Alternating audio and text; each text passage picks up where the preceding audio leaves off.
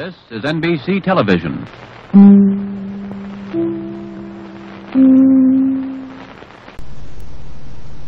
Hello, I'm Alan Radio, and this is...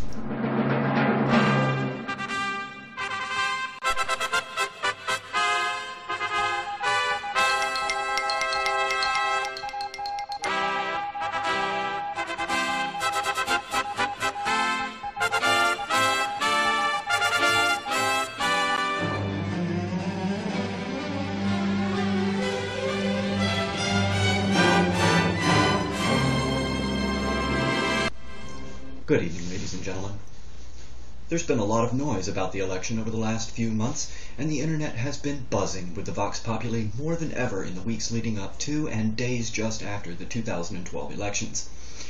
I've noticed quite a bit coming from the free-thinking community, much of it incredibly insightful, which is generally what I look for in internet opinionation. This phenomenon has inspired me to produce this program, A Radio Picture. Tonight's episode, A Bucketful of Christians and a Pocketful of Freethinkers, serves as my commentary and response to some of the things I've heard coming from freethinkers and not-so-freethinkers around the net regarding the elections. Several months ago, Penn Jillette was interviewed for a piece over at the Big Think titled An Atheist's Guide to the 2012 Elections, where he made a point that is so important and so overlooked by young freethinkers today that I felt it deserved more attention, particularly in post-election analysis. The only reason that Bachman and Rick Perry are able to say this stuff is because of a magic word. And this magic word is Christian. And if you look back in history, the word Christian doesn't really appear in the way we use it today until the anti-abortion debate in the 60s. When you had 1890, end of the 19th century, your top three highest paid speakers, the highest paid speakers, were atheists speaking about atheism. Robert Ingersoll, number one, Mark Twain, number two, Huxley, number three. Ingersoll was the great infidel, the great skeptic, the atheist. Mark Twain, of course. And these are people speaking on, he was not reading from Huck Finn. He was reading from Letters from Earth. He was reading atheist stuff. And Huxley, of course, Darwin's pit bull, I guess bulldog at that time. I think of it as pit bull. There was a real sense of atheism being an important point. They were invited to the White House. And the reason was that Catholics were terrified of Baptists, who were terrified of Pentecostals, who were terrified of Lutherans, who were terrified of evangelicals, the whole list. There wasn't a feeling of Christian. The founding fathers were very afraid of Baptists taking over from the Pentecostals. Everybody was afraid of the Catholics. So you had this divided thing. If we still had that, if we still were dividing people by sex, like we should be, sects, like we should be, one of the largest groups in this country would be atheists. By the USA Today poll, I think it was 22%, 20%. Even the lowest polls put it at 8, okay? The next highest would be Catholics, and they'd be knocking around 20, you know? Then you've got all your divided up categories.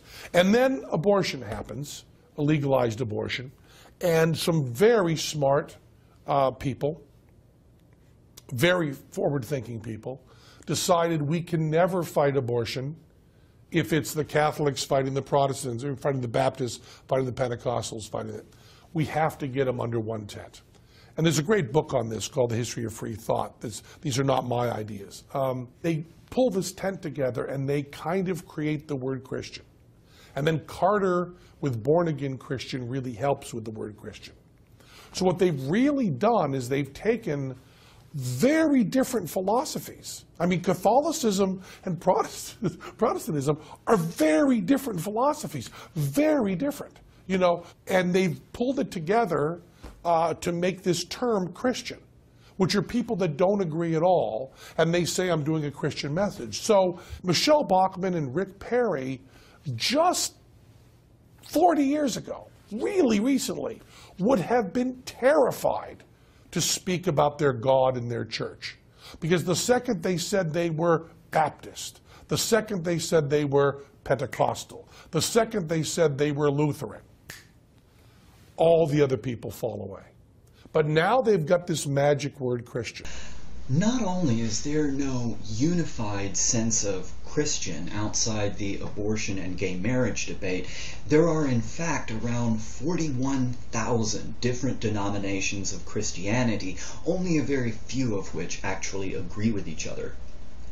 I grew up in a divided community. It was divided between Southern Baptists and the Church of Christ.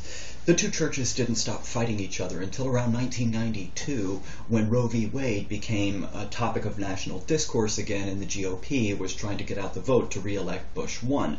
They were back at each other's throats by 1995.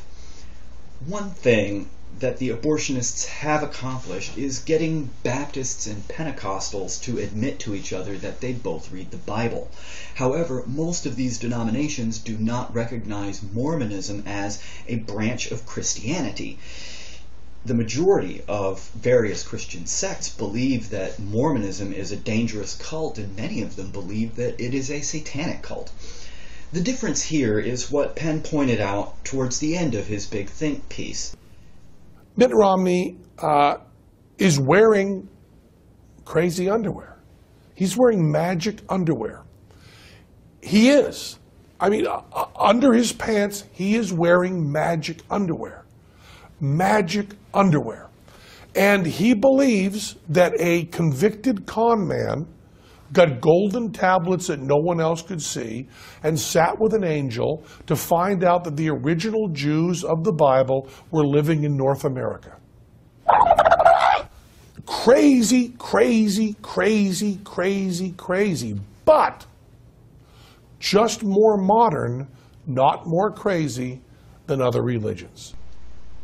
Thinking people are well aware that the Mormon Church was founded by a convicted con man in the 1830s. We know most of the Mormon beliefs, and we know they are crazy. In the grand scheme of things, they've only been around a little longer than Scientology. People in the Christian bucket started off being suspicious of Romney. Romney had to earn their trust, and he didn't even really try. In fact, his religious contempt towards evangelicals was pretty obvious. Romney made the fundamental error of actually believing that his voting base, the conservative, evangelical, and fundamentalist Christians, were stupid enough to believe whatever he said simply because he was a Republican and he was a conservative. And evangelical and fundamentalists always support the Republicans. Most people in the Christian bucket believe that Romney is a believer in a false prophet, and Mormons believe that Christians have fallen away from God's true teachings through the prophet Joseph Smith. Any conviviality between these two is assuredly theater. Bush was able to get away with lying to his base because he is a part of that base. He, like Jimmy Carter, describes himself as a born-again Christian. He knows how to speak the born-again language. Romney does not. Romney speaks arrogant Mormon prick. Let me help you understand, and you don't understand my faith like I do. All right, so give me for a moment the benefit of the doubt that having been a leader in my church, a bishop and a stake president, I understand my church better than you do. To most Christians, Romney can never be in the same Christian bucket as they are. Lesbian Presbyterian ministers are more Christian to many evangelicals than Mormons will ever be. The only thing Romney had going for him was his theocratic beliefs that stem from his Mormonism, which has always been a theocratic religion. Joseph Smith kept getting run out of towns in Illinois for preaching Mormonism and the virtues of a Mormon theocratic republic, which he termed a theodemocracy, until he was finally killed in 1844 in Nauvoo, Illinois, in jail while facing charges for ordering the destruction of the Nauvoo Expositor newspaper, which had accused him, among other things, of trying to set himself up as a theocratic king. Romney can get on board with the Dominionists who wish to convert America into a Christian theocracy because Mormonism is an openly theocratic religion. Utah, The seat of Mormonism is an openly theocratic state and was founded as such in 1847. Now, this brings me to an important point. The Christian bucket, which has been invented to gather the anti-abortionists, is really like a big bucket of water. Christianity, without the bucket, really looks more like a desert wasteland with little puddles of oil dotted all over the place, each puddle with a different type of oil, and each puddle distinctly unique in its individual characteristics. This bucket gave political and religious PR guys, oh yeah, religions have their marketing firms too, this bucket gave these PR guys the ability to go out into this desert of Christianity and scoop up all of the different types of oils and deposit them in a single location, that being the bucket of water. When all the different types of oils are dumped into the bucket, and the bucket gets stirred up with issues like abortion and gay marriage, it's kind of hard to tell that it's really a bucket of water with a bunch of different types of oils swirling around in it. And it becomes easy to forget that not only does oil not mix with water, but once you drain the water out of the bucket, you now have a container filled with different types of oils, most of which won't mix with each other. Once all these religions got dumped into the bucket, some of the oil puddles found they were compatible with other oil puddles, and they merged and formed what became the catch-all non-denominationalist Christianity. This is the branch of Christianity which is the most dominionist, the most theocratic, the most fundamentalist, and also the most capable of navigating the murky waters of the bucket of Christianity. This is what has enabled groups like C Street, the Family, the Moral Majority, the Christian Coalition, and the Council on National Policy to accumulate so much political power and influence in America today in less than 3 decades. These are the people who founded the nation's megachurches. Many Christians are aware of this dynamic on some level and are wary of who is allowed to finally control the bucket of Christianity. Currently, evangelicals and non-denominationalists control the bucket primarily through megachurches, lobbies, and political think tanks and councils. If Mormonism controlled the bucket, then what might happen once all the water was drained out and Mormonism was left in control with the label of Christianity? This is the primary factor which cost Romney the election. He was unable to carry the majority of the evangelical vote. Don't get me wrong. Thousands of evangelical pastors strongly advocated for Romney illegally from the pulpit this year. However, this represents only a single-digit percentage of pastors in the Christian bucket. Here in Northwest Ohio, where a radio picture is produced, several of our local papers have been chalking up Romney's loss to his inability to effectively connect with the evangelicals he had struggled to court throughout the campaign process. Most blame this on his shifting positions on abortion and other hot-button divisive issues throughout his political career. Romney was completely oblivious to Christian mistrust of him and arrogantly believed he could just say whatever he wanted, and those idiots who don't know the truth of God's true prophet Joseph Smith will still vote for me anyway because they're too stupid to accept the truth, even when it is brought to their doorsteps by socially retarded kids with ties and short-sleeve button-up shirts calling themselves elder.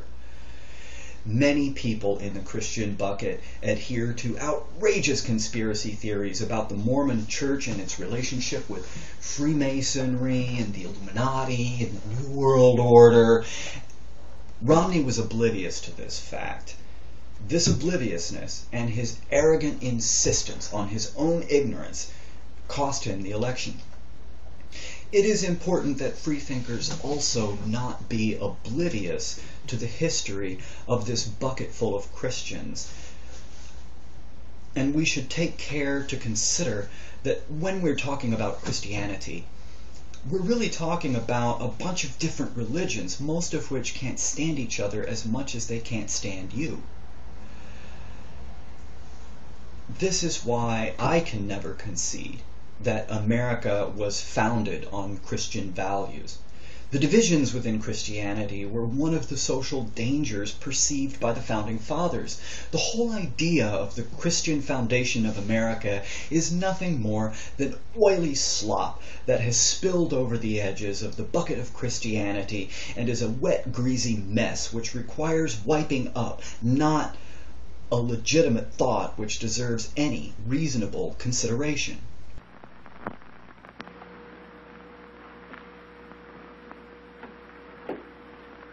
Say, who gets to make the coffee in your house? Well, you know, more often than not, when it's coffee time in this household, I get to make it. Of course, the fact that my wife lets me make the coffee tells you how amazing Instant Maxwell House must be. And believe me, this really is amazing. It's a completely different kind of coffee. Here, take a look for yourself underneath this magnifying glass. Now you can see it's not a powder, not a grind either, but millions of tiny hollow flavor buds of real coffee, formed this way to capture and preserve that famous Maxwell House flavor. Now these miracle flavor buds burst instantly the moment you pour in hot water, flooding the pot with that wonderful, good to the last drop flavor. I want to tell you that is real coffee, as delicious as the best cup of coffee you ever have brewed. What's more, with this large jar, you save money, you know. Up to 75 cents compared to 3 pounds of ground coffee means that Instant Maxwell House costs you less per cup. So this is Rex Marshall reminding you, no matter who makes the coffee in your house, the secret of coffee that's good to the very last drop is right in this jar with the stars on top.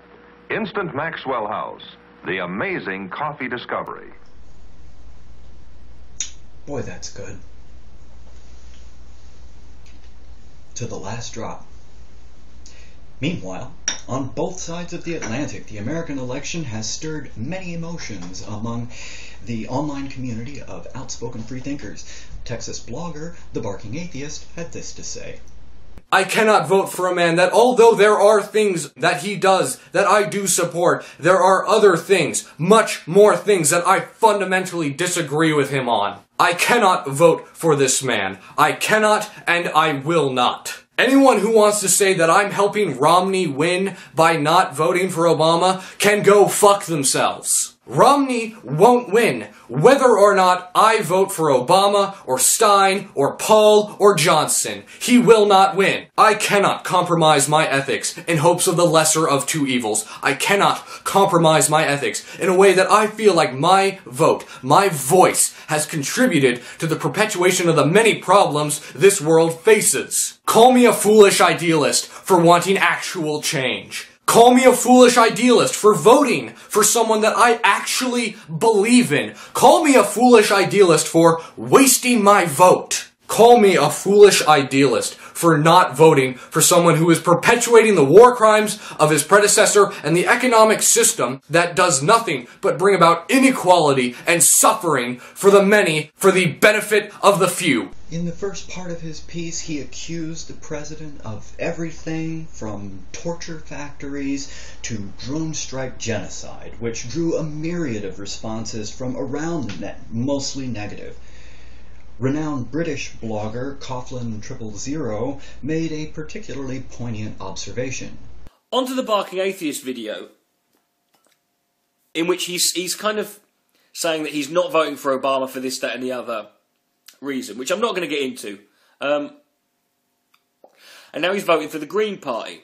And he's getting a lot of stick for the things he says in this video, because it comes across as very petulant. Now, Barking Atheist, I don't want to have a go at you. You vote for who you want to vote for, mate. Now, you'll say you're voting for the Green Party. That's fair enough. I think the reason you're getting a lot of flack, and the reason a lot of people are fucking having a problem with your video, is, and I could be wrong here. If I'm wrong, fucking point it out. But I looked through your channel. I can't see any videos about the Green Party. I can't see you making videos saying, let's talk about the Green Party and their issues. I haven't seen you do anything. I mean, YouTube is the biggest platform you've got as a person. You can talk to more people in a day on a YouTube video than you can going out in the street.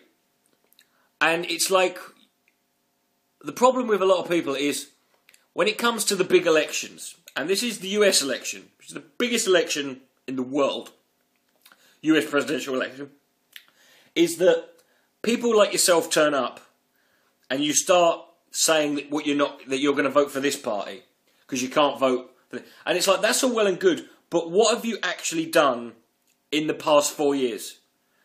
Because here's the thing that people need to remember, right? Politics doesn't happen once every 4 years. It's not something that happened. If you were someone, I guarantee you, if you'd have been making Green Party, pro-Green Party videos for the last few years, not constantly, but regularly, if you were someone who promoted and jumped on board with the Green Party, you know what? You'd be fine. People would be like, fair enough, we know he's voting for that. He's made a channel, he's been making videos, promoting them for the last God knows how many years. But you haven't done that. It's like you've just decided in the last week, because you've made this video the eve of the election. So it's like you've just decided in the last week, I'm going to vote for the Green Party, in some sort of display of political. And the problem is, and that's all well and good, but if you've done nothing to promote this third party or their cause for the previous 4 years, then why should anyone take your objection seriously? Why, indeed. When only a few months prior, the Barking Atheist made a half-hour-long film explaining that he was advising people to vote for Rick Perry in the Republican primary because Perry and his particular brand of crazy would more easily ensure an Obama re-election. So ever since the Republican primaries began, I've been telling people to vote for Governor Rick Perry once the primaries came to their state. The reason I told people to do this was because Mr. Perry, who is the governor of the fine state I inhabit at this very moment, was a sure way to get President Barack Obama re-elected. Where were the histrionic, hyperventilating speeches demonizing Obama and extolling the virtues of Jill Stein then? Did you know you would be voting for Jill Stein back in March when you made the film? Were you even a Green Party supporter back then? We don't know, and the evidence suggests that it is unlikely.